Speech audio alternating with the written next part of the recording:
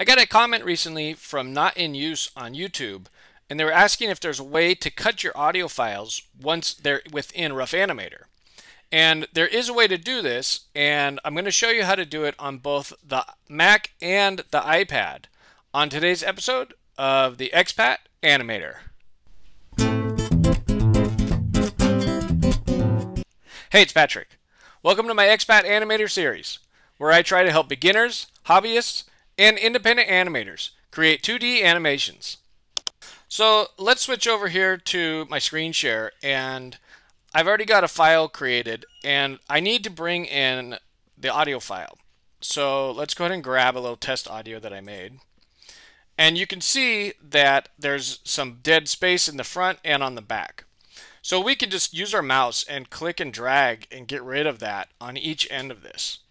And so that's one way to edit your audio or cut it within Rough Animator. Now you can move this file around, and the other thing that I tried to figure out and I couldn't find a way, so let me know in the comments if you know how to do this, is if there's a way to split the audio, like you would just like a blade tool in Final Cut Pro or something, and just click it and then you have two pieces. Now I couldn't find a tool to do that, but here's a workaround. So we can just come up here to modify layers, we can duplicate that layer, and then I can just get rid of the back on this one and I can get rid of the front on this one. And now we have two audio files here, and I can move them around the order. I can even stack them. So like if I played this, we're going to hear like a double audio. So let's go ahead and listen to this. This is an audio recording for this. So that's pretty cool that you can do that, and it's just a little bit of a workaround and not so bad. And let's go ahead now and switch over to the iPad and see if we could do the same thing. So let me grab my iPad here, and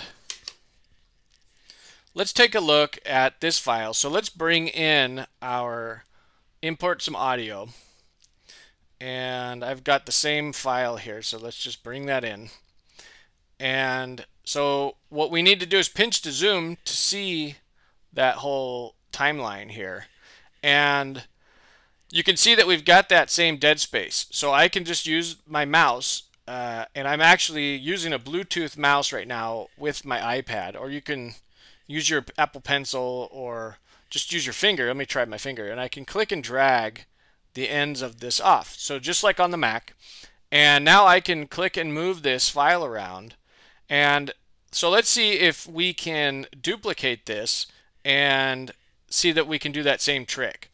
So if I go to modify layers, we can duplicate it, and then I can trim off the front of this one, and I can trim off the back of this one, and there we go. And then we can switch the order, we can stack them just like on the Mac.